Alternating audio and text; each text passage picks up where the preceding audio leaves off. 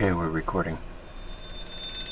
I wake up in the morning and I say, okay, this world's a screwy place. I don't understand it. Maybe I can write about it and I'll figure it out then. And I tend to be a satirist. I tend to be sarcastic. I tend to be a bit of a pin in the balloon, if you will.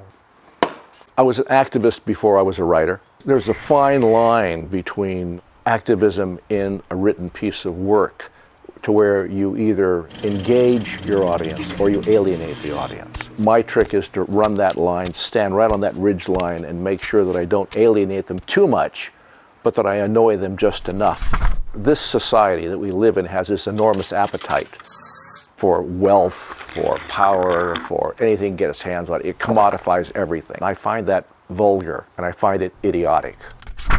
My way of managing that is to write about it, is to try to describe it in a fashion to show that it really makes no sense, that, you know, we have a finite existence on this planet, and it seems crazy just to tear the thing apart for our personal pleasure, for our personal profit. Drink your milkshake. Certainly the native element in my work has it's been intensified here in Canada. Everything from treaties to land rights, the way in which natives are treated even in this contemporary period.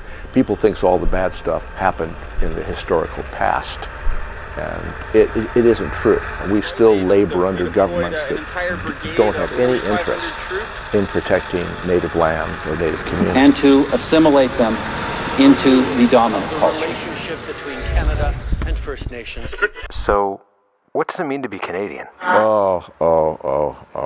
It's one of those questions that I don't think really has much in the way of meaning. Sure, we're Canadians, and sure that has some currency, but we live in a very small world. As long as we keep thinking of ourselves as little pieces, special pieces, we're not going to see ourselves in that larger context, and the time for that is long past. I think we have to start understanding ourselves as citizens of a planet, and that we all have a vested interest in that planet completely, and not just in our own little spot in the world.